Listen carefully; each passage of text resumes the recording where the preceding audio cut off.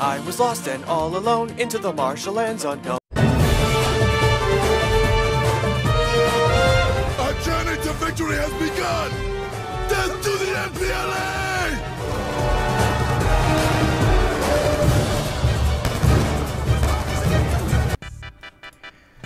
Fellas, it is finally time. It is finally time for us to trudge through Loyalty Among Worlds, the Amphibia fanfiction written by AdmiralDT8. For those who want additional context, check out part 1 of the series, but for those who need a quick reminder, AdmiralDT8 is a 29-year-old artist, animator and fanfiction writer who is notorious in the Amphibia fandom for his Amphibia fanfiction, Loyalty Among Worlds, which is a retelling of Amphibia starring his OCs, AdmiralDT8, Tint and Kronax Tormac. The fanfiction itself is considered to be one of the worst fanfictions in the fandom as a result of the ship featured in the fanfiction, and being paired with Daryl. If this was a little kid making an OC to ship with their favourite character, then we would not be here, because as it turns out, AdmiralDT8 is a self-insert of AdmiralDT8 himself, ergo he's shipping himself with a teenage girl. This has led to him being near universally mocked in the fandom, with people regularly making fun of him and his artwork, which itself isn't exactly that great. But that aside, is the fanfiction really as bad as people say it is? Well, only one way to find out. Before we start, I'd like to get some disclaimers across. Firstly, this video is going to be reviewing the fanfiction as if though Daryl is a legitimate 13-year-old boy and not the self-insert of a 29-year-old man. Secondly, I will review and summarise each and every chapter to the best of my abilities, with images on screen to depict the events of a scene if possible. Thirdly, much like the previous video, please do not harass AdmiralDT8 or his friends or supporters, as that solves nothing. Fourth, the first chapter of this fanfiction is designated as Chapter 0 instead of Chapter 1, meaning that it gets a little confusing to follow along, but not for long. Fifth, this video assumes that you've already watched the show. If not, then pause this video, watch Amphibia and come back, because if not, then you'll be doing so at your own discretion and a lot of things will not make sense. Sixth, AdmiralDT8, if you are watching this, and I emphasise this seeing as how you react to negative criticism, this is not a personal attack on you or trying to get people to harass you. This is merely me giving my thoughts and opinions on your work, so take this as feedback. Without further ado, let us begin. The first chapter begins with a spiel about wanting to be the best or shining cog of the clock that keeps time in check, before we are introduced to AdmiralDT8, his second name being German for loyalty, a bit on the nose don't you think? A 13-year-old boy who edits videos as a hobby under the pseudonym AstroEvada. The videos he creates are popular at school, though they are unaware that Daryl is the one who makes them. It is also established that Daryl is in a relationship with Sasha Waybright and is also friends with Anne Boonchoi and Marcy Wu, having known them since kindergarten. At first, Sasha and Daryl's relationship went smoothly before deteriorating to the point of Daryl being used by Sasha, but Daryl relies on Sasha's protection and her popularity, so the relationship remains.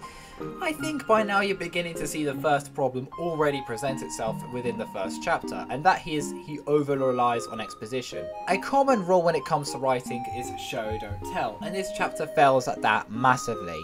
Right from the get-go, we have a massive exposition dump about Daryl and everything about him, which makes the first half of this chapter a fucking chore to get through. We could have had it begin with Daryl finishing up the video he made, uploading it to whatever website he uses, and watching the positive reception flow through. It's not exactly perfect, but it's far better than an exposition dump, but I digress. Daryl got up, did his morning routine, got on his bike and headed for school. He's excited because today is Anne's birthday and she's turning 13, and now the second problem presents itself. There isn't a new line for a new speaker. This fundamental flaw makes it much more confusing to read than it otherwise would have been. Just take a look at this and ask me who's speaking. His mother. Yeah, it's confusing and it's present throughout the entire fanfiction. Fucking hell. Anyway, Daryl arrives at school to overhear students talk about his videos, and this is what I mean by the formatting being bad. Like, who's talking? Is it the same person? Are they both having a conversation? Who randomly brings up Anne's birthday? Continuing on, Daryl met up with Anne and wished her a happy birthday, along with asking her, what kind of culinary treat do you have today? Yeah... Anne told him that this is a cow mewing before Sasha arrived to wish Anne a happy birthday and to say hello to her boyfriend. After they danced for a bit, the school bell rang much to Sasha's dismay. Midway through the lesson, Sasha decided that she, Anne and Daryl are going to skip. Daryl recalled how his parents told him that he'll amount to anything if he puts his mind to it, and that right now he wanted to join Anne's birthday celebration with her family. Good lord, this writing. A while later, he ran into Sasha and Anne whilst on his way to the toilet, with Sasha telling Daryl that she and Anne intended to skip school to celebrate Anne's birthday in style, quote unquote. In response, Daryl felt edgy. Oh my god, Daryl, don't say that, that's racist! Oh, he meant on edge. Oh, alright then. He reminded them that they nearly got into trouble on his 13th birthday, but Sasha quickly brushed it off before she boasted that it'll be the best birthday in the history of birthdays. After doing a bunch of stuff until 6 o'clock, at that point, Anne said that she wants to go home now, and Daryl offered to help her get there, given how he felt responsible for helping Anne skip school. But Sasha being Sasha declined that, and she wanted to keep it going despite Anne and Daryl's wishes. Daryl tried standing up for Anne, but Sasha quickly shut him up before she turned to Anne and said that their plan to meet with Marcy is final. Daryl just couldn't believe the absolute tragedy he was witnessing. Sasha peer pressuring Anne. Oh dear! Oh, the humanity! Anyway, the new chapter ends with Daryl feeling guilty about the whole thing as Anne stole the music box, which has an additional 4th gem. Anne opened it and the quartet got transported to Amphibia. This chapter isn't that bad, but it is by no means a good start at all. Massive exposition dump at the beginning already lowered my expectations for the rest of the story, and the dialogue didn't really help matters. We don't really get much of Daryl and Sasha's relationship, we don't get much of his friendship towards Anne, and his friendship with Marcy in this chapter is non-existent. But it's the first chapter, so who knows, it can only go up from here, right? No. The artwork is actually pretty well done, like credit where credit is due, he actually did a good job at making the edits look like actual screenshots from Amphibia. Overall, this chapter gets a 3 out of 10.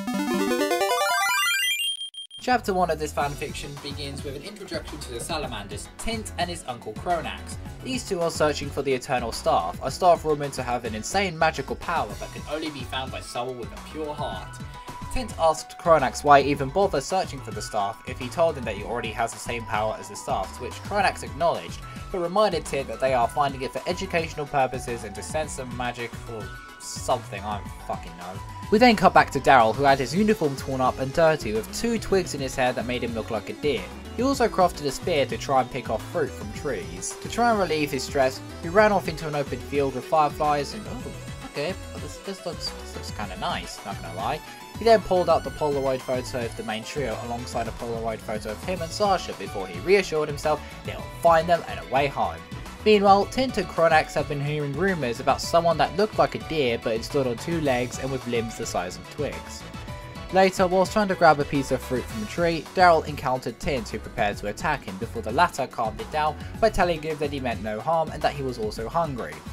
After they introduced each other, they had some small talk to where Daryl came from and that Tint's uncle may be able to help with that. Some cheesy dialogue later and chapter 2 concludes. Aside from the grammatical errors like before, this chapter isn't exactly that interesting, but not too bad. And credit where credit is due, the artwork does look pretty nice. I do like the Polaroid photo of Daryl and Sasha. Dare I say it looks oddly cute? Kind of? I don't know. Regardless, the chapter gets a 2 out of 10. The chapter starts with Cronax being worried about Tint's whereabouts. He remarked, He should never feel left out just because he has magical powers, especially what happened to him and his parents. I wanted to believe that what happened to them was just a bad dream, but it wasn't, and I hope he can understand soon. oh, this guy is only just gonna get worse. Cronax was then relieved to see Tint, but his relief turned into worry upon seeing Daryl, and thus used wind magic to blow Daryl away. After Tint assured Cronax that Daryl wasn't a bad guy, Cronax then agreed to help him as long as he can help them in their quest. Meanwhile, Daryl rolled into a leaf in old spider silk, which somehow made a blue cloak. Suddenly, our hero then heard whispers and followed them, which eventually led to the Eternal Staff and pulled it out, his eyes flashing red briefly. Wow, who could have seen that one coming? Tint and Cronax catch up to him and are amazed that Daryl was the one who pulled out the Eternal Staff. Once Daryl snapped out of his trance, he queried about the Eternal Staff and was introduced to Cronax, who gave him a lecture about Amphibia and the creatures who live in it, and told Daryl that he would find out why the staff chose him, quote, in due time. On their way back, Daryl decided to sing a song that I am not going to be playing, and his staff turned blue as a result. After they arrived back at the Salamander Hut, Tint and Cronax told Daryl to basically make himself at home before the chapter ended with Daryl saying, and I quote, "Girls, I hope you are okay, because I am..." Man, fuck this dialogue! Grammatical and tensing errors aside, this chapter was boring. Whilst the Eternal Staff was a cool idea, the way Daryl found it or is led up to in this chapter was not. Though, in AdmiralDT8's defense, this chapter was written prior to it being revealed that Anne's Calamity Gem meant heart. What I also would like to bring up is that AdmiralDT8 wrote in the first person here, which lends more credence to the notion that Daryl loyaliates as a self-insert of AdmiralDT8. Anyway, the artwork does look pretty cool though, I'll give it that, but still, the chapter gets a 2 out of 10. The chapter begins with Daryl having woken up and eating breakfast with the salamanders. He said some corny shit before he took a bite of his omelette. He showed 2 Polaroid photos, one of the Canon Calamity trio and another of him and Sasha. He explained his history of Sasha from when they first started dating in elementary school to their relationship having deteriorated by the time they got to middle school and how she became manipulative. Afterwards, he gave a brief rundown of how he arrived in Amphibia and drew a rough sketch of the Calamity box. Cronax noted that he recognised it but just can't pinpoint it exactly. Wow, he knows something that we don't. Later on, we get a flashback to Daryl and Sasha on a day at Thai Go, which is Anne's family restaurant. After the couple had their meal and it was time to pay, Sasha bolted right out of there, leaving Daryl to explain to Boon Choi, Anne's mum, as to why they haven't paid. Understood that it wasn't Daryl's fault and allowed Daryl to contact Sasha's parents to sort it out. As it turned out, is angry at Daryl, not Sasha, because Daryl couldn't explain what happened or something. This is out of character, what the hell? Anyway, whilst Daryl is made to wash up dishes, Anne offered to help him, and so she taught him how to do so. Daryl then cut his hand on a knife, to which Anne got a cold paper towel and cleaned Daryl's cuts before she patched it up, holding his hand while she did so. Daryl thanked Anne for that, though he wanted to hold Anne's hand for a little longer. Oh my god, it's already beginning. Daryl and Tint were dusting the shelf before Tint slipped and fell off, with Daryl trying to catch him, but just before Tint reached the ground, red mist began forming under Tint, and he started levitating just before he hit the ground.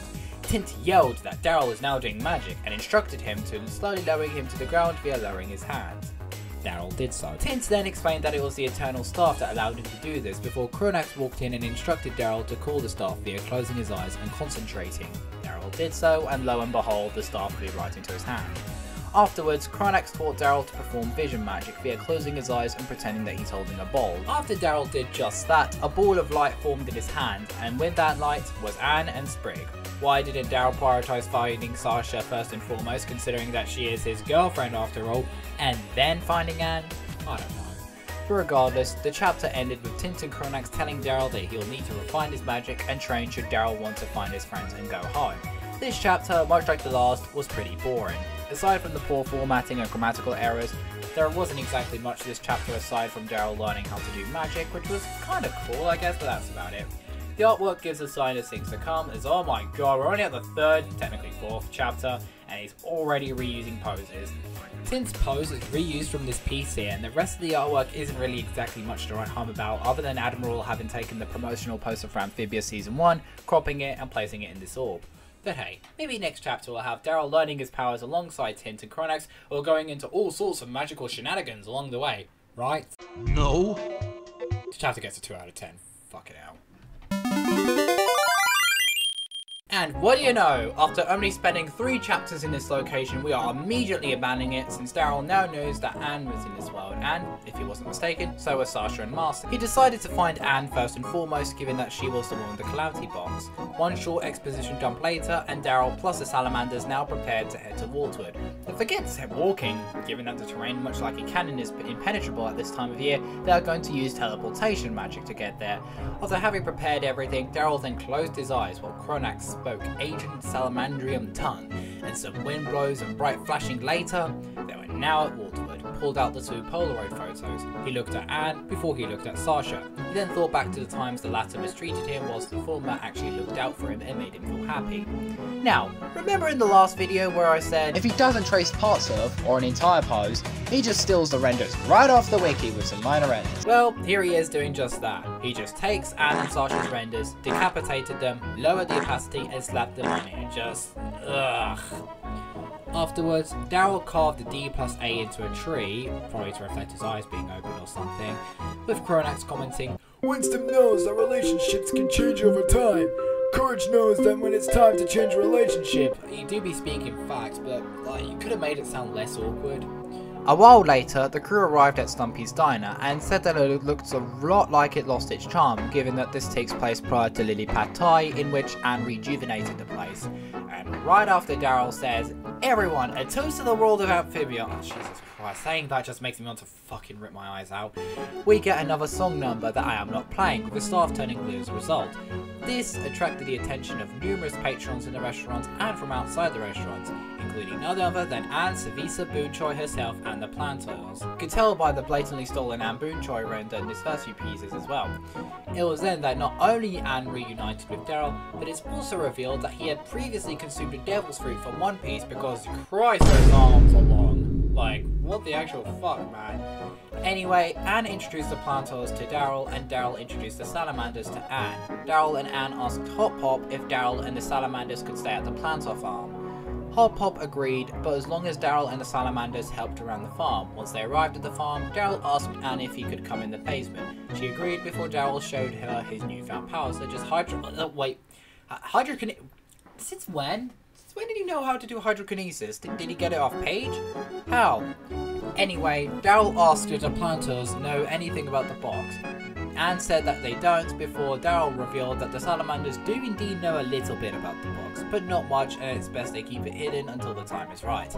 Cue Daryl leaving the basement and arriving next to Bessie's barn, saying how good Anne is, and that concluded chapter 4. This chapter was only slightly better than the previous 3, but not by much, and the artwork definitely doesn't help matters. You can see here that in his lazy attempt to copy and paste poses, Daryl has a third hand, and the quality between the edited and the original screenshot is incredibly obvious and jarring. The Anne x Daryl ship is starting off okay. There isn't really much to say about this other than the pacing is alright. Grammatical issues are still present, and dialogue makes me want to throw myself off a bridge. Oh, and the fanfiction's only going to get worse from here. 3 out of 10. Before I start this chapter, I'd like to just add that for chapters based on Amphibia episodes, I'm going to skip a large portion of it unless the parts that are noteworthy, because I'm going to assume that you've already seen Amphibia. On with the chapter. The chapter begins with Hop Hop praising Admiral's OCs, shocker I know, before we cut to Anne, Daryl and Sprig playing baseball with Daryl as the catcher. After their little game resulted in Sprig's hat being sliced, they heard meowing across the forest, which they went and then investigated. They then come across a cat-like creature being attacked by wasps. Daryl began firing shadow... What? How? And how is he getting these random spells? It said it was because he was trembling in fear, so self-defense mechanism? Anyway, Anne is really happy because a cat bore resemblance to her cat from Earth, Domino, and thus decided to name her Domino 2 and wanted to adopt her. Sprig and Daryl were apprehensive, the latter explaining that they have no clue what it could morph into. From then on, it went more or less the same as canon, except that it was Daryl who had the conversation with Hop Hop, not Anne, and when Domino 2 began biting Sprig's leg, Anne brushed it off as her just teasing whilst Daryl was concerned because, you know, he's always right. Anyway, after Domino 2 was snuck into the Planter household, Chronax took Daryl and Tint to connect with nature to refine their magic. Tint told Daryl that magic exists in many forms that can surround life itself. Magic's not a practice, it is a living, breathing web of energy that, with our permission, can encompass our every being. You want more cheese with that burger? Anyway, Daryl then spotted a caterpillar similar to Domino 2 being taken away by the wasps. He urged Tint and Chronax to help them, only for Chronax to tell Daryl that it was a coastal killer pillar that preys on amphibians once they turn into butterflies.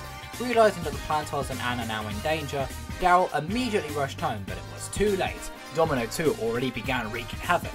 Anne tried to get Domino 2 to stop, but she continued and ended up knocking a bunch of boxes onto Daryl, pinning him to the ground. Oh no!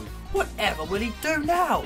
But suddenly, Daryl remembered what Tint told him about magic encasing our every being and began to concentrate, causing the boxes to levitate.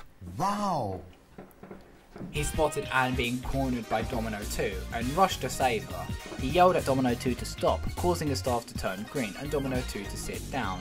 After Anne apologised to Daryl about how he was right all along and I should have listened. Shut up, bitch! Daryl broke the spell and Anne tossed the toy mouse away with Domino 2 following it. And also Chronax told Daryl that thanks to his bravery, he managed to unlock beast taming powers. The rest goes the same as canon, except that Sprig and Daryl made the Domino 2 plushie for Anne.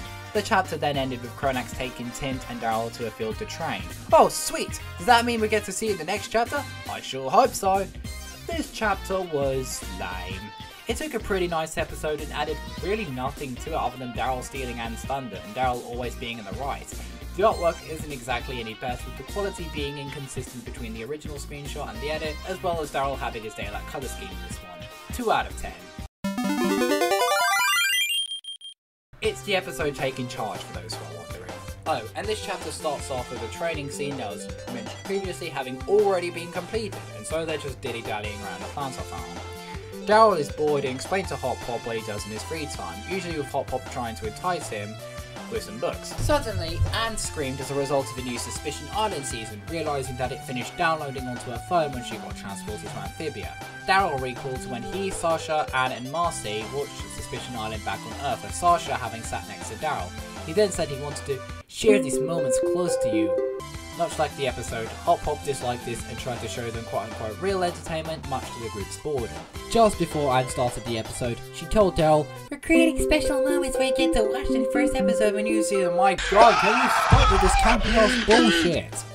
Anyway, after the group sans Hot Pop watched more than an episode of Suspicion Island, it was time to sleep. Before going into the barn, Daryl thanked Anne for hosting the Suspicion Island watch session. Anne appreciated it and asked if he'd be down to watch more episodes tomorrow. Daryl replied, "Depends what I have planned for tomorrow." Bit blunt there, don't you think? The next morning, Tint and Chronax wake Daryl up as they're preparing to go on a hike to the Misty Peaks to gain elemental strength for the Eternal Staff near the Zappapedes. Due Anne being upset about her phone running out of battery and there being a huge argument about who used the phone. Daryl then suggested going to the aforementioned Misty Peaks to get Zappapedes to charge her phone. Cut to the scene of them at the Misty Peaks. Daryl and Salamanders managed to cross the bridge with some difficulty, but unlucky for Anne and the planters, the bridge collapsed and they fell down. Instead of using levitation magic, Daryl and the Salamanders come down to help them. Why couldn't they just use his levitation powers to help? I have no clue. After saying some more cheesy bullshit, they then spot a colony of Zappapedes and instead of, you know, Daryl's levitation magic, they devise a plan to make a human plus frog ladder to get down and reach them. It was then that Hot Pop admitted that he was the one who used the phone, and Chronax said he knew that.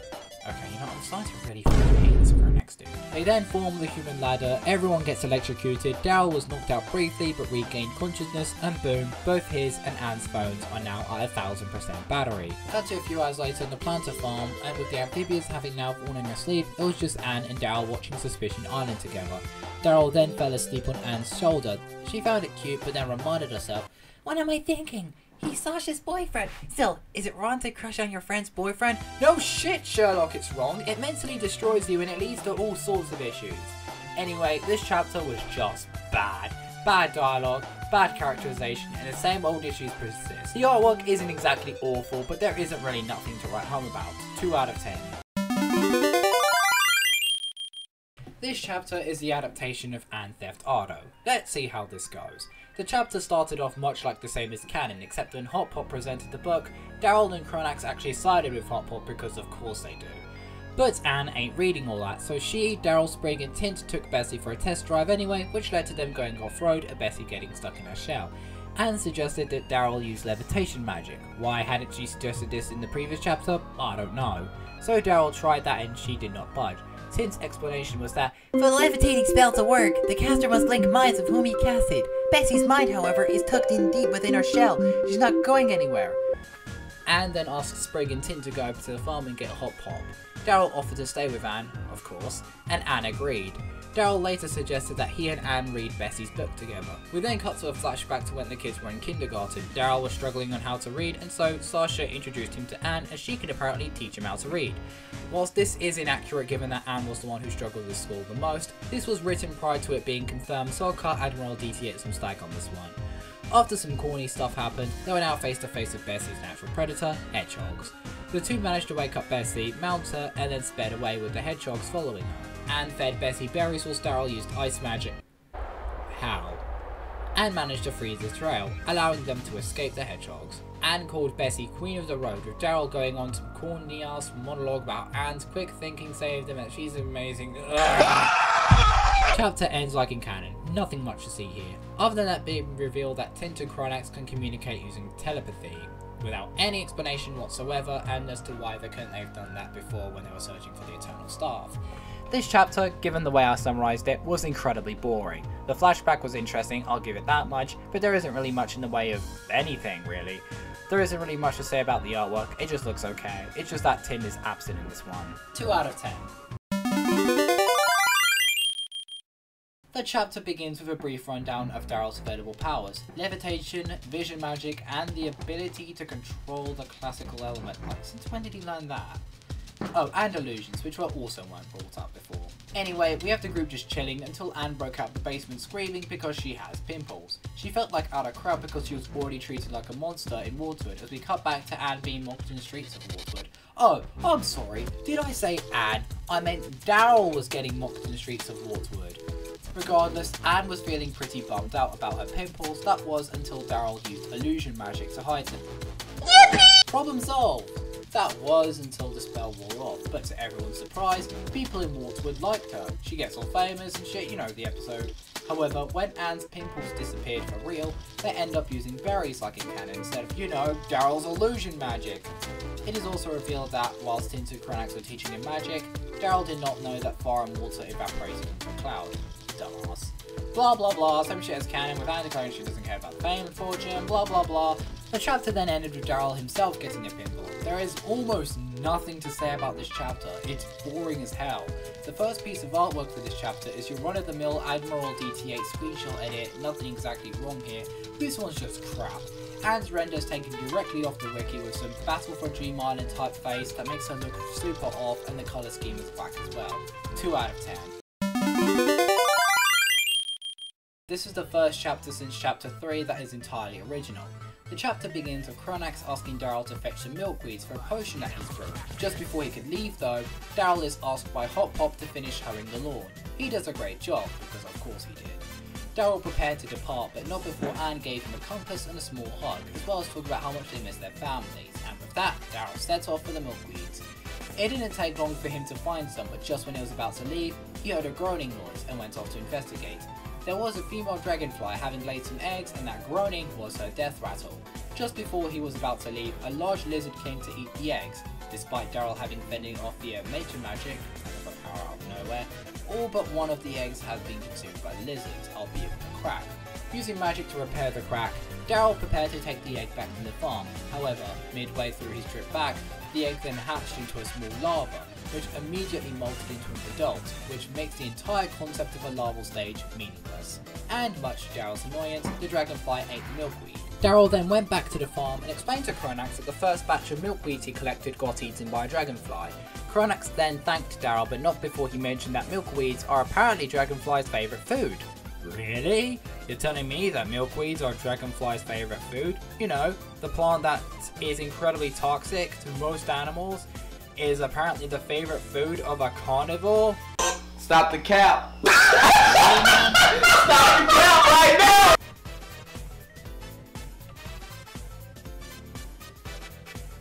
AdmiralDT8 even claimed to have done his homework, yet a simple Google search says otherwise. Yeah. Anyway, the next day, Hop Pop and Daryl were cleaning out the former study, with Hop Pop noticing that Daryl was into dragonflies and warned him about them, mentioning that they pick up frogs and those frogs never come back, to which Daryl brushed off those warnings. A little while later, having completed the tasks for the day, Daryl took some milkweeds and sat out in the open just to check to see if the dragonfly was still around, and sure enough, it did arrive, making its presence known to Daryl and backed him up against a rock before he puked the milkweed onto his lap, and then gestured Daryl to eat it. Daryl did so. After a while, Daryl named him Clipper due to him frequently clipping his jaws, but unfortunately for Daryl, he couldn't keep Clipper given Hot Pop's policy about pets unless of course he could find a good reason to keep him around. Cut to the next day with Daryl having fed Clipper some fresh milkweed. Then, Clipper gestured for Daryl to ride him. Pause! Daryl did so and they flew around the valley really fast, and when Clipper came to a stop near a waterhole, Daryl was flung off and landed in some water. Afterwards, Daryl proposed to One-Eyed Wally that he and Clipper can deliver some vegetables to him in quote record time. Wally agreed, and lo and behold, the delivery was a success. Daryl then revealed Clipper to the rest of the group, citing him being able to deliver goods as a reason to keep him, alongside offering a free ride. And guess who accepted Daryl's offer for a free ride? Surprise, surprise, Anne was the only one who accepted his offer. The two go on for a joyride, with Daryl not noticing that Anne actually held on to his sides. Once it got dark, they descended back down to the farm to the praise of Hot Pop, who heard from Wally that Clipper is great at delivering things and thus can stay with them. The chapter then ended with Daryl, Tint, and Cronax and Clipper sleeping in Bessie's barn. This chapter was pretty interesting. The idea of a dragonfly being added to the main group is pretty cool, and the scene in which Daryl got to know Clipper was pulled off pretty nicely, if not somewhat flawed. Still, usual issues aside, the dialogue wasn't exactly that bad either. If anything, the only complaint other than the usual ones was that Daryl didn't do his research, like I said. And the artwork, well, it's reused poses sans Clipper and their faces look disproportionate to this one, and also the title of these chapters are meant to mimic those akin to the Owl House, but it really falls flat. But overall, this is probably the best chapter out of this entire fanfiction so far. By no means fantastic, but it's not bad. 4 out of 10. The chapter begins with the group working at the planter farm, with Sprig suggesting an idea to Hot Pop, only for him to ask that Sprig puts it in the ideas barrel. Polly questioned if Hot Pop actually listened to their ideas. They smelt something burning, and the group found out that Hot Pop was burning all their ideas because they were apparently stupid. Daryl told Hot Pop that he grew up in a country in which everyone's vote matters, proving to the readers that he's a true and honest patriotic American citizen. God bless America. Cronax then told Hot Pop, "A good leader inspires people to have confidence in their leader. A great leader inspires people to have confidence in themselves." The rest of the episode goes almost exactly the same as canon, and there's next to nothing to say about this one, so let's skip to the part in which they find Hot Pop. Daryl prepared to sneak out to find Hot Pop, only for Cronax and Tint to catch him. They joined him, and with the power of vision magic, located Hot Pop and arrived via Clipper, finding him with a group of beetles. Oh, Anne and Polly catch up to him afterwards. They convince Hot Pop to return, he and Sprig have a rematch and Hot Pop wins, and control of the farm is returned to him, promising that he'll actually listen to their suggestions. Cronax said, "It seems that a good leader has become a great leader after all," referring to Hot Pop. After that shtick, we are treated with a scene of Anne and Daryl in the barn, with Anne having told Daryl that he was quote wise and cheeky. In the basement, Daryl then decided to show some embarrassing videos of himself to Anne and trusted her not to share them, but she did, as opposed to Sasha actually sharing them should she see them, as we are told by Daryl. And the chapter ended with them having made a pinky promise on trusting each other. I'd say my thoughts on this chapter, but Joe Budden puts it much better than I can. A 2-pack of ass. All of the problems of the previous chapters persist. There is generally nothing else to say about this chapter other than it's trash with no artwork to speak of. 1 out of 10. This one is based off the episode Girl Time, so it'll be interesting to see how AdmiralDT8 adapts this one. The chapter starts off with Daryl having finished some deliveries aboard Clipper to the praise of Hot Pop. However, like in canon, Hot Pop and Sprig are engaged in a spitting contest that Polly also joined in, much to the disgust of Anne and Daryl.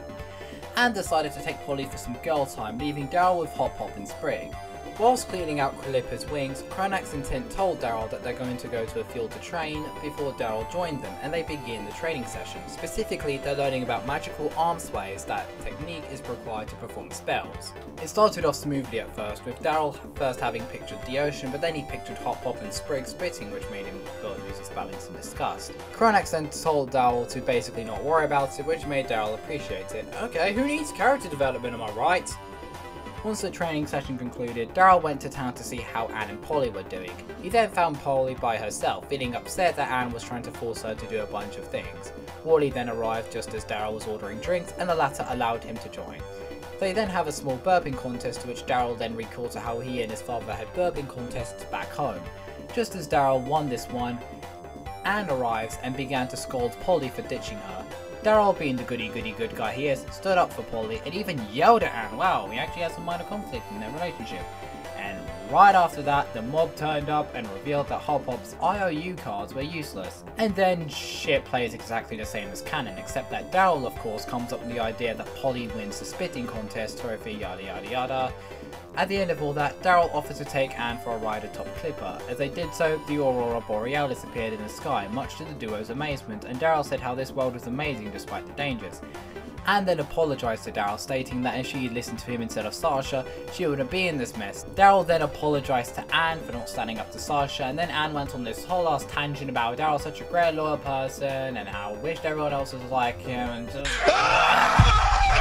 This chapter was not good. Terrible dialogue, the character development was barely anything, and no artwork to speak of. This does have the redeeming quality of Daryl doing his own thing with the salamanders for a while.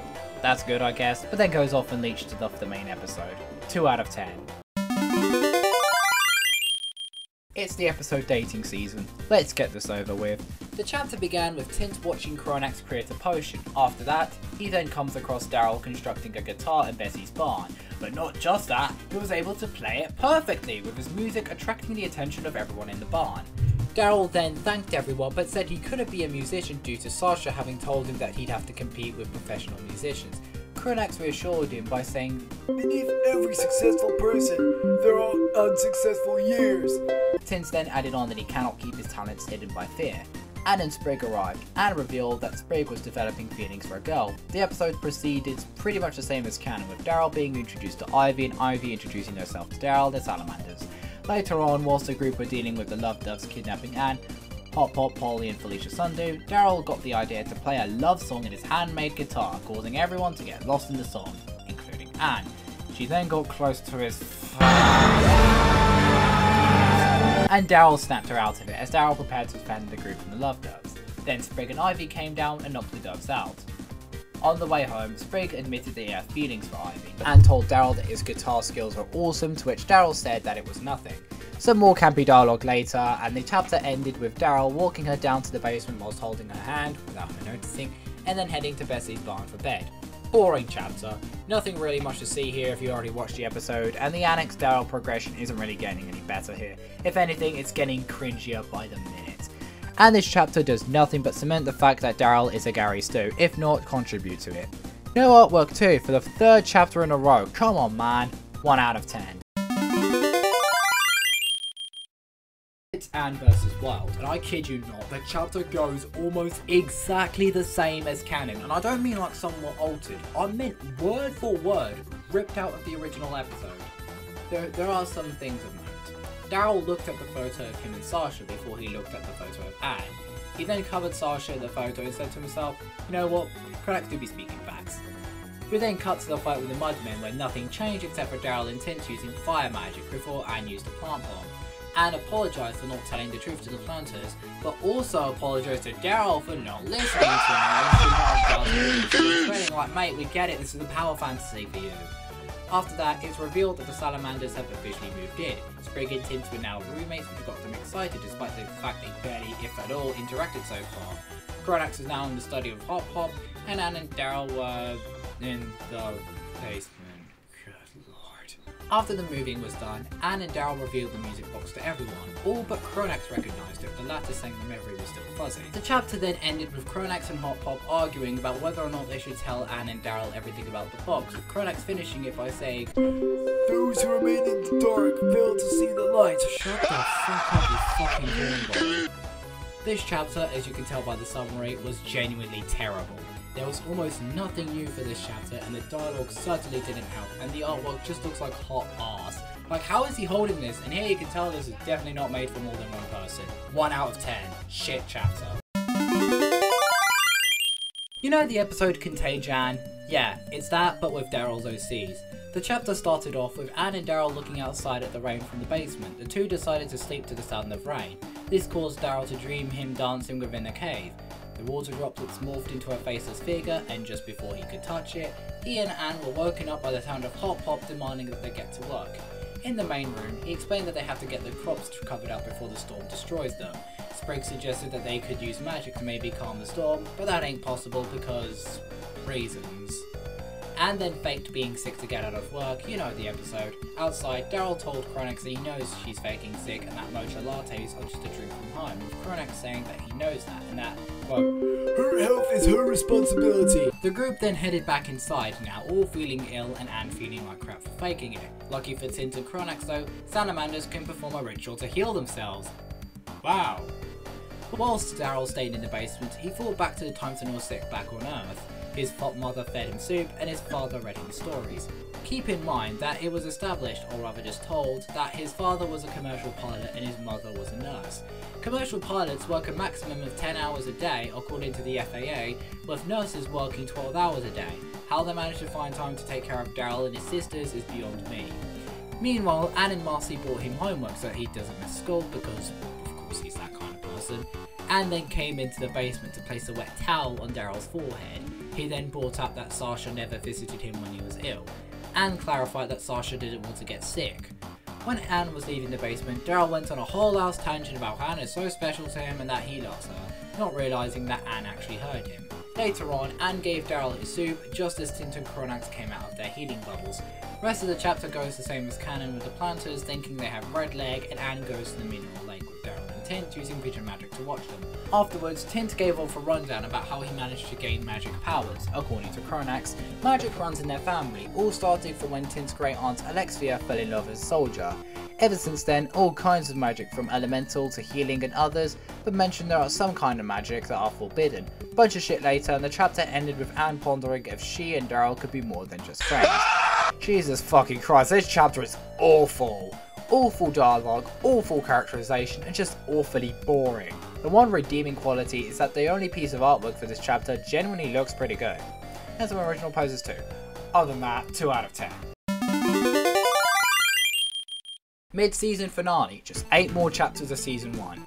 The chapter began with Daryl recalling the events of Lily Pad Thai and Planter's last stand, both of which happened off page. Cut to Anne, Daryl, the planters and salamanders at the store, and an elderly frog wanted the last mushroom, and so Daryl lets her have it. Only for her to call him a scarecrow right away. This is then followed up by Daryl awkwardly saying, "My name is Daryl Loyally." It's like, for fuck's sake, can you just not, please? Daryl and Anne headed back outside, with Daryl having whined about why people, quote, "couldn't be nicer like me, like please shut the fuck up, you are getting on my nerves." He then cheered Anne up, which then led to Anne hugging him and asking why people couldn't be more nice like him. Suddenly the Toads arrived to collect taxes. Anne joined them much to Daryl's dismay, you know the episode, and somehow Daryl fixed every single house that the Toads messed up via magic with zero explanation as to how he managed to learn that, although that really doesn't surprise me the slightest. But oh my god, this chapter is so trash. Skip to the part in which the Toads arrived at the planter farm and defected from the Toads, and she and Daryl fought, with Chronax having fired a wind blast at them before Daryl formed a shield to protect him. After one of the Toads disarmed and injured Anne, Daryl's staff glowed brightly before he casted a massive fireball at the Toads before he casted 2 lightning bolts at them. Tint and Sprigg arrived to expose Toadstool for stealing the taxes. Daryl signed Anne's cast with BHFF, Best Human Friend Forever, and the chapter ended with Daryl recounting the events of the chapter, wondering what will happen if his anger came out like that again, and waffled on about him and Anne finding Sasha and Marcy and returning home, blah blah blah. Man, this chapter was lame. Dialogue was poor, there wasn't really much to this, and also another random spell out of nowhere. The only piece of artwork for this chapter isn't that great either, quality is inconsistent, and Chronax standing there and smirking looks really tacked on. 2 out of 10. It's the episode of the same name. Let's crack through this. Much like in the episode, as a result of the Planter family having lost their stand, they now resort to stuff akin to a black market, and it's also revealed Hop Pop has feelings for a frog named Sylvia Sundu, and, like in canon, there was a poster for a dance fever, and that meant the perfect opportunity for Hop Pop to ask out Sylvia. Tint also suggested that it would also be the perfect opportunity for Daryl to ask out Anne, but Daryl declined, explaining that he is still technically in a relationship with Sasha, and that he has to remain loyal. I mean, true, because that's basic human decency, and his second name is literally loyalty. Back at the planter farm, Daryl explained his woes to Bessie before he acknowledged that talking to a snail like this is a sign of him going insane. I'll admit, I actually had a light chuckle at this part. After Hop Hop didn't want to be disturbed, he then went to the basement to see if Anne could help him de-stress. Her solution was to put on some music to which Daryl danced to. As Daryl was dancing, Hop Hop barged in and asked if they could help him dance. Cue Hop Hop failing the dance lessons like in canon, the dance happened. Hop Hop and Sylvia act all goofy, you know the story. During Hop Hop and Sylvia's dance, Daryl looked at the photo of him and Sasha. Chronax then told Daryl, Daryl, you're not going to find happiness if you dwell in the past. You've come a long ways this past month, and that's coming from someone who's been around much longer than anyone else. You say Sasha makes all the choices, but what choices will you make? Just listen to your heart. He's one of the most irritating fucking OCs in human history, my god. Daryl then stuffed a photo of Sasha in his pocket and asked Anne to a dance, in which she agreed to. They danced for a bit and the chapter ended with Anne saying that if things don't work out with Sasha, she'll be there for them. And what a way to contradict your own second name in this fanfiction's frickin' title. But this isn't really the most egregious thing he does in this fanfiction, so we'll get to that in a bit. The dialogue isn't as bad as previous chapters, but it's still by no means great, and like I said, I did have a small chuckle at Daryl rambling to Bessie, I'll give it that. There's only one piece of artwork for this chapter, which looks okay I guess. 3 out of 10 either way. It's Trip to the Archives. The chapter begins with Daryl having finished a delivery aboard Clipper. The group were preparing for a trip to the Archives, much to Sprig's dismay, and everything happens exactly as it does in the same episode. There's no changes whatsoever, so let's skip most of it. Anne and Chronax suggested that they could get out via the skylights, and unlike canon, they didn't need to stack stuff to reach the skylights as Daryl used his levitation magic. Why didn't he use it when they were dealing with the Zapapeds is completely beyond me. She got stuck, and then when Daryl tried to use the spell to get Anne down, he got flung up and stuck next to her. Oh god. After Daryl recalled to when he got his head stuck during the trip to France, some cicadas, I generally cannot spell that insect. Daryl used magic to turn them into metal, which apparently didn't do anything, and the amphibians escaped using the pipes, and everyone was pissed at Sprig. After the hole collapsed, Daryl used levitation magic to get everyone out, and that concluded the chapter. Lame chapter, lame dialogue, nothing interesting throughout, and no artwork, boring chapter, 1 out of 10. It's the episode Family Fishing Trip. Let's get this over with. The chapter begins with Daryl recalling the events of Snow Day, cracking Miss Croker, a night at the inn, and Wally and Anne. Daryl then started to tear up and pulled up a photo of him and an old man on his phone, that old man being his grandfather. Anne then barged in and told Daryl that they were ready to leave for the Planters' annual fishing trip. Same shit as the canon happens, and Chronax caught Daryl just staring out into the blue on the backside of the ship, the latter explaining that they brought memories from home. Anne failed at parasailing, much like in canon, before she started dancing to some music that reminded Daryl of his grandfather, causing him to go towards the lower deck. Anne, Sprig and Tin find Daryl sitting on a crate with bloodshot eyes. He then told them about his grandfather, his love for sailing, and his last days alive, with Daryl being one of the last people to say goodbye to him, and that is why he can't really look at the ocean or boats without thinking of him. And it's why he was so quiet back there, because... fuck, I cannot take this scene seriously, it's so fucking funny. Anne, Tin and Sprig assured Daryl that they'll always be there for him. Daryl said he feels like the luckiest boy alive. Oh my god, this is so fucking corny, it hurts. The rest of the chapter for a while follows pretty much the same as it did in canon, except Daryl is the one who killed the crab, which the group later ate at home. At the end, Daryl played his guitar that caused his staff to generate a musical aura? Bro, can't be a shit, what the fuck? Daryl then pictures his grandfather and grandmother dancing to the music before the chapter ended with him saying that he should do something nice for Anne. This chapter has an example of Nam, something that is intended to be serious and or emotionally charged, but ends up being extremely funny. The poor dialogue, combined with everything else in this fanfiction beforehand, and the fact that Daryl isn't really that good of a character to begin with, doesn't make you feel bad for him losing his grandfather. Other than that, the chapter doesn't really have anything going for it, not even artwork. 2 out of 10, the one point being for the fact that it's just unintentionally funny.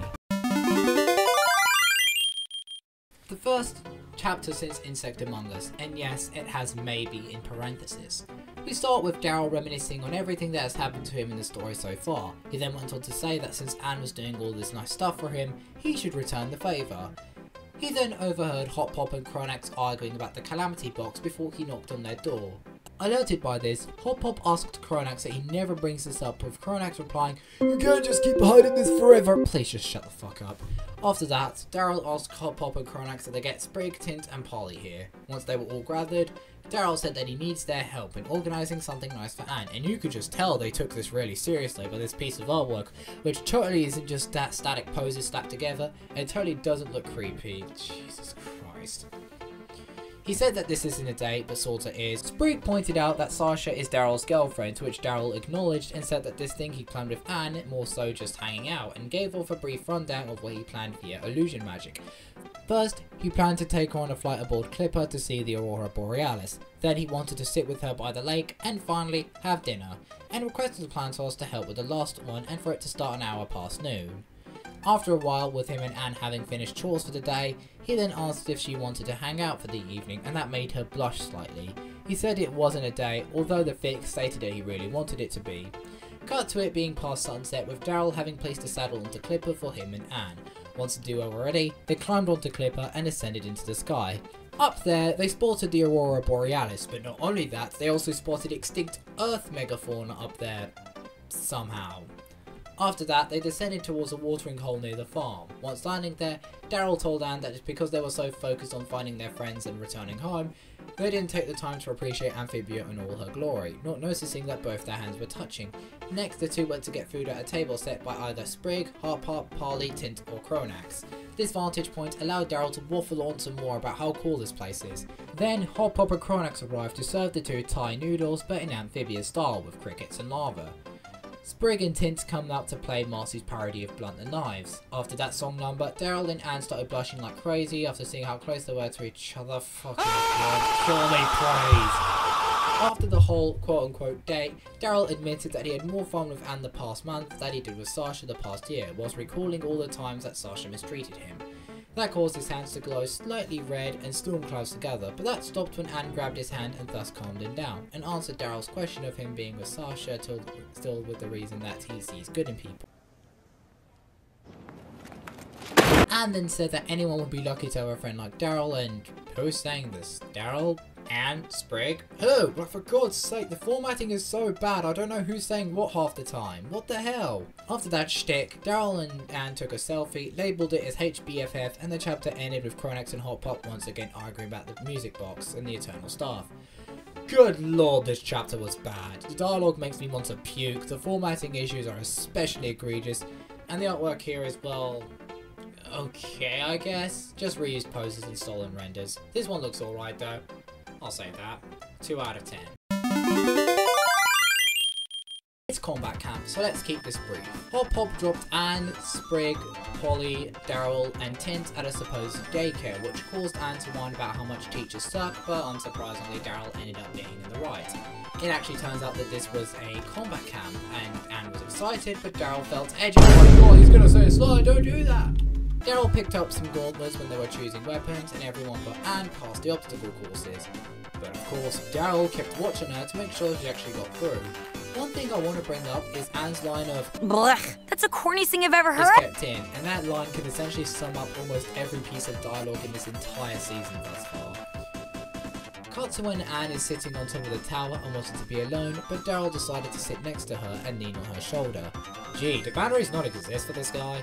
Tritonia gave him a bowl of food, which only Daryl ate, whilst Tritonia and Anne had a convo that essentially went the same as canon, except of course Daryl butted in.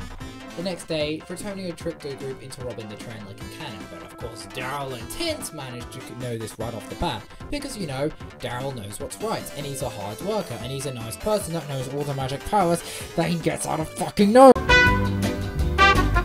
Whilst the others prepared to rob the train, Daryl and Tint told the drivers about what was happening before he then cursed the Ruby. Same shit as canon happens, except that Daryl used a curse on the Ruby to freeze Tritonio until the authorities came and arrested him. Chapter then ended with Anne and Daryl storing their weapons and thinking they could be useful later before Daryl went to begin practicing plant magic.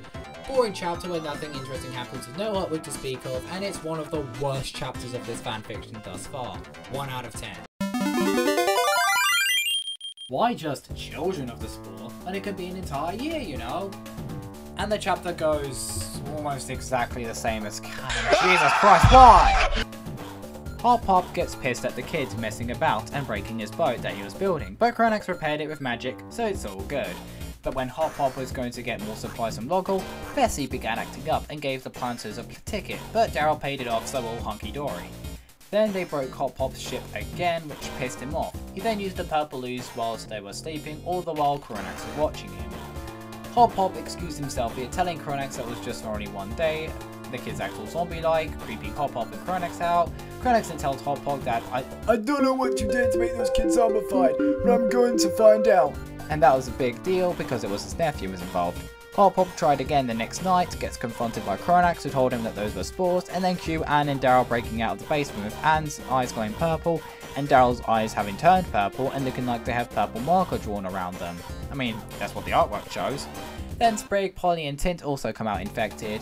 Gary and the other frogs introduce themselves, they swarm Hop Pop and Chronax. Chronax distracted them and gets infected himself in order to buy Hop Pop enough time. Once nearby Bessie's farm, Hop Pop turns around to see Chronax infected. Then Daryl took the lead and began playing fucking Thriller by Michael Jackson and everyone dances along. You cannot make this up. Hop Pop then got Bessie to eat all the mushrooms and free everyone of the spores. He then turned around to see the group pissed at him for mind controlling them. Chronax scolded him, although Daryl apologised for being so reckless. Some waffling later, and that ended the chapter. Name chapter of one piece of mediocre artwork. That's all I can say, 1 out of 10. Anne has been officially declared Frog of the Year, and, like in canon, wanted to celebrate it her own way. Toadstool protested, but Daryl stood up for her, saying that she's a better frog than he'll ever be. Anne agreed and said that she'll put on a party so big that it'll blow their minds. Daryl elaborated that it'll be amazing and not literally kill them. Back home, Anne assigned roles to each of the group. Hop Pop and Chronax are entertainment. Polly and Tint make sure who gets in and who gets out, even though Polly is more than capable of doing that on her own, but I digress. And finally, Sprig is to be the spectacle, in which he confesses to Ivy. Meanwhile in the basement, Daryl looked at the photo of him and Sasha, after reminiscing how much of a jackass she was to him for like the nth time and some encouragement from Tint. Daryl decided that he will confess to Anne today and move on from Sasha. It's here I'd like to point out there are only 4 pieces of artwork for this chapter for reasons that will become increasingly apparent later on. The party begins and, like in canon, started going south, except of course Daryl is the one who pointed out things went south. He does most of the work saving the party whilst all Anne did was tame the mud skipper. Fuck's sake, since when was it Daryl of the Year? But lads, brace yourself.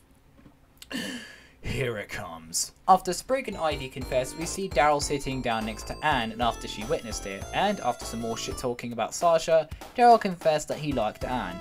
This confession caused both their limbs to turn into literal noodles, judging by the artwork, and then they touched hands. Oh no, not the stolen Anne render. And they kiss on the lips. What is this shit? Their lips look like chicken beaks. It looks wrong. Not to mention that AdmiralDT8 clearly loved writing this, as he described it as being, quote, warm and gentle, with a magical aura in their chest. Just get off my... Oh, and the chapter ended with Sasha turning up, Daryl in his daylight colour scheme, and Sasha introducing the toads as they arrived in Wartwood. Good fucking lord, this chapter was trash. Daryl hoarded up Anne's spotlight, things remaining nearly identical, and of course the obvious, Daryl and Anne's confession. Not only was it executed in a mediocre way, but it's also wrong on so many levels. Daryl here is still technically in a relationship with Sasha. Daryl, knowing he was still technically dating Sasha, confessed to and kissed Anne on the lips. You know what that constitutes as? Cheating.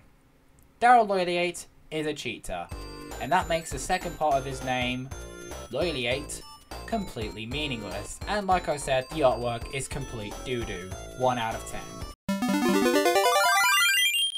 Here are folks, the final chapter of season 1.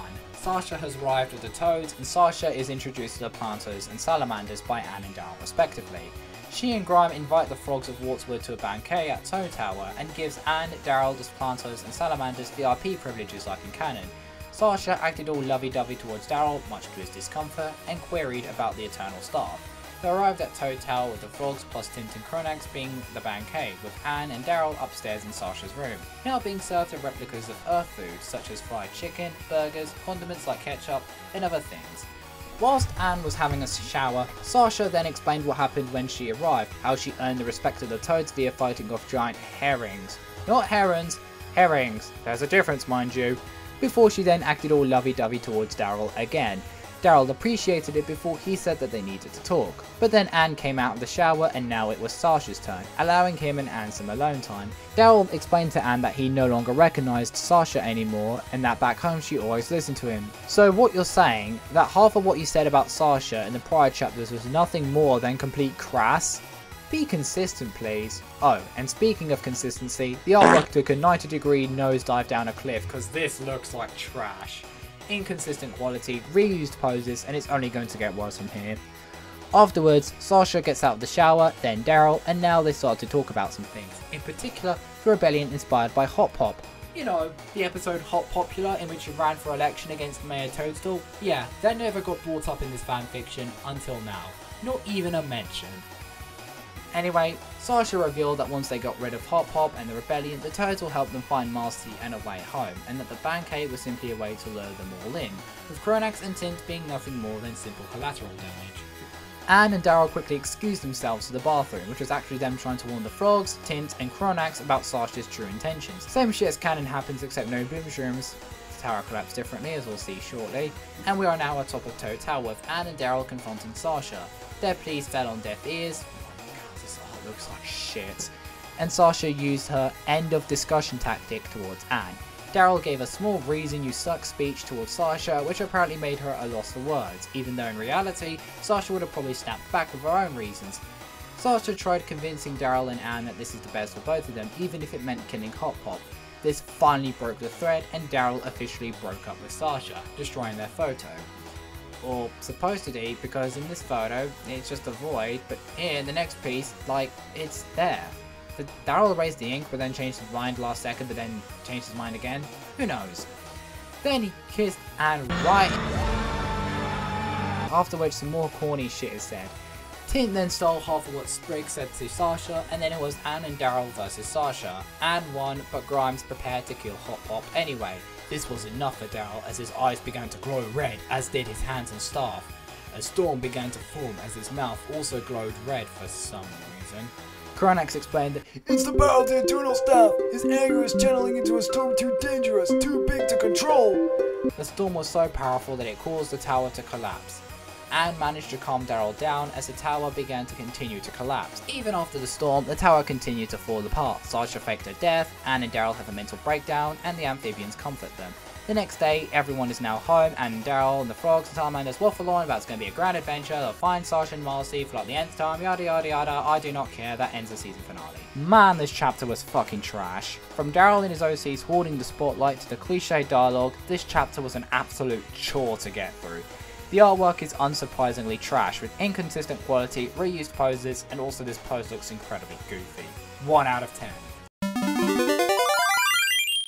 In conclusion, Season 1 of Loyalty Among Worlds was abysmal. Firstly, the characters. Other than Anne and Daryl, there was virtually next to no chemistry between the canon characters and the OCs.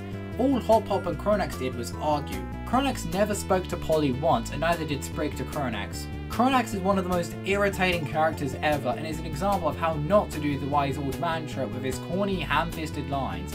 Tint is simply just a Sprig wannabe, enough said. Daryl as a character is incredibly dull with the personality of wet cement. He's always right despite being a fucking cheater, always a hard worker, and always get magical powers seemingly out from thin air. Speaking of magic, half the shit that happened would have either not happened or been dealt with much easier had Daryl simply had more than 5 brain cells. The formatting also contributes to this season's downfall. You Speak a New Line exists for a reason, and without it, it makes the story much harder to follow. The artwork is hit or miss. Sometimes it can be pretty good, other times it is god-awful. If I had to choose the best this fic had to offer, it was Be Insect Among Us, as it presented some pretty cool ideas, the dialogue wasn't too bad, if anything was kind of tolerable, and I thought it was a decent chapter overall, well, relatively speaking. And I've had to choose one redeeming quality about any one of the characters, I would say that Daryl's arc about him being loyal to either Sasha or Anne was an interesting idea, if not executed absolutely horrendously. Overall, this season gets a 3 out of 10, a pretty terrible start. But that does not answer the question of whether or not this fanfiction deserves the title as Worst Amphibia Fanfiction. As to really find out, we'd have to go through Season 2 and Season 3 next. But until then, I will see you next time.